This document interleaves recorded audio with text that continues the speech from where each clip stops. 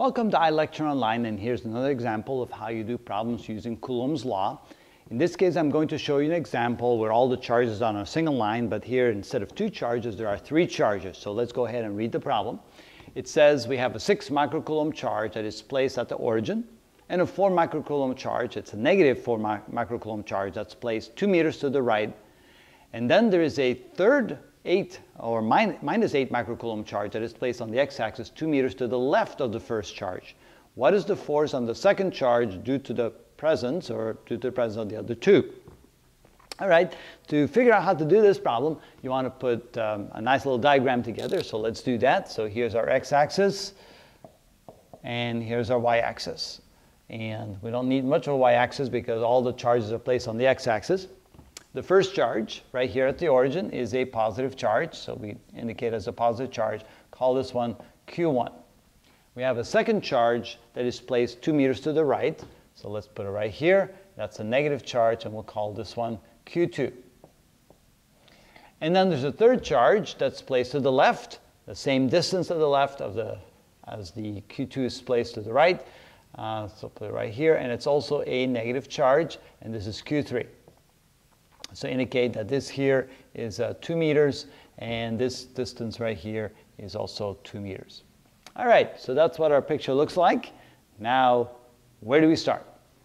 And I always recommend that the first thing you do is draw vectors representing the forces acting on the charge in question here. So we're trying to figure out what the total net force is on this charge due to the presence of these other 2 charges. So always start with drawing some vectors. All right, so we have Q2 here, we have Q1 there. Q1 is positive, Q2 is negative, so they attract each other, which means that the force on Q2 to the presence of Q1 is to the left. So we have a force in this direction. So this is F1, 2, which indicates the force between Q1 and Q2. So it's always good to use some good subscripts to indicate what forces we're dealing with. All right, now we're going to consider these 2 forces. What is the force on Q2 due to the presence of Q3?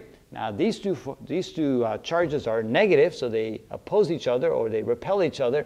So the force on Q2 to the presence of this one should be to the left. So this will be F between 2 and 3 to the right. Now I drew this arrow a little bit shorter than this one because the distance is twice as far, and knowing Coulomb's law, the force is proportional to the inverse of the distance squared. So if it's a shorter distance, it should be smaller force, even though the size of this charge is bigger. This is an 8 microcoulomb charge, as this is only a 6 microcoulomb charge. So let me write down the values of these to make it a little bit easier. So this is a minus 8.0 microcoulomb charge. This is a positive 6.0 microcoulomb charge, and this here is a negative 0.4 microcoulomb charge. All right, so that's probably what it should look like. And now we need to sum those 2 forces up to find the net force on Q2. Realizing that this is all on a single line, so when you do a vector sum, you can see that since this is presumably bigger than this force, that the net force is probably, and this pen doesn't work anymore, so we'll get rid of that one. Let's see if this one works. There we go, yes. So this will be F total, which is going to be a sum of F12 plus, I should say equal, and F23. You might say, well, wait a minute, why didn't I make this a negative? Well, it's indeed, when I equate what this is equal to, this will become a negative quantity, but right now I'm simply representing this as the sum of the 2 vectors, and so we just simply use positive values there. All right, let's go ahead and continue. What's the next step? So first, you draw a diagram, then you draw the vectors, then you realize that when you sum them up, this is a vector sum.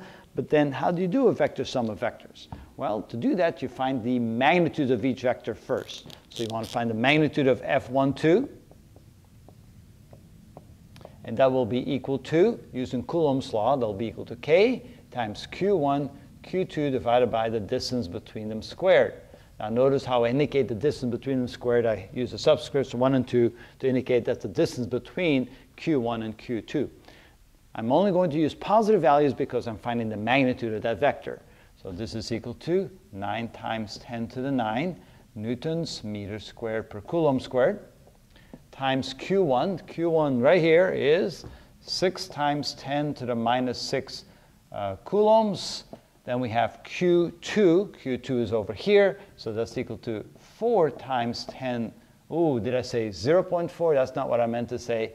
I meant to say 4.0. So 4 times 10 to the minus 6 coulombs. Again, I only use positive values because I'm finding the magnitude of that force, not the direction, and I divide that by the distance between them squared. So 2 meter quantity squared. And now we grab our calculator to find out what that is. So we have 9 e to the 9th times 6 exponent 6 minus, all right, times 4 exponent 6 minus equals, and divide the whole thing by 2 squared, which is 4. And so the answer here is 0.054 newtons. Again, the meter squared cancels out with the meter squared, the Coulomb squared cancels out with the Coulomb squared, and we're just simply left with newtons, which is good because we're looking for a force. All right, we now have the magnitude of the first force. Find the magnitude of the second force. So F between 2 and 3 is equal to K times Q2, Q3 divided by the distance between those two squared. Right? Plugging in the numbers. So we get 9 times 10 to the 9th newtons meters squared per Coulomb squared times the first, Q2 is 4 times 10 to the minus 6 coulombs. Then Q3 is over here, which is 8 times 10 to the minus 6 coulombs. Again, I don't care about the signs. I only care about the magnitude. Magnitudes are always positive. Divided by the distance between them squared. So that would be, oh, what's the distance here? Well, we have 2 meters, and 2 meters, that's a total of 4 meters, and we have to square that. So let's see what that is equal to.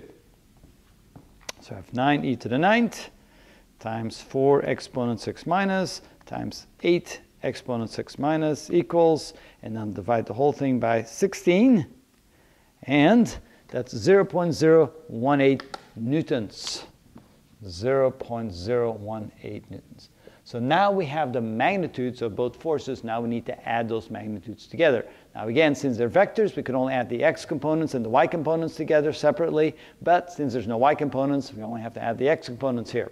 So we have F total is now going to be equal to the sum of F1 and 2. So that's the force between 1 and 2, and the force between 2 and 3. So that's equal to. Now we have to be careful of the directions. Now that we're actually going to find the vectors, because remember, F12 is equal to the magnitude, 0.054 newtons, times the direction.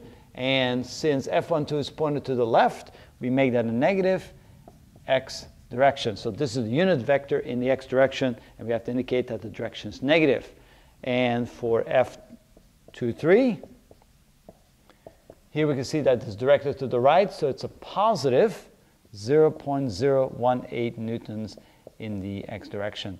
So remember that we want to now make sure that we indicate the direction if now we're going to replace what those vectors are equal to. So this becomes minus 0.054 newtons in the x direction plus 0.018 newtons in the x direction.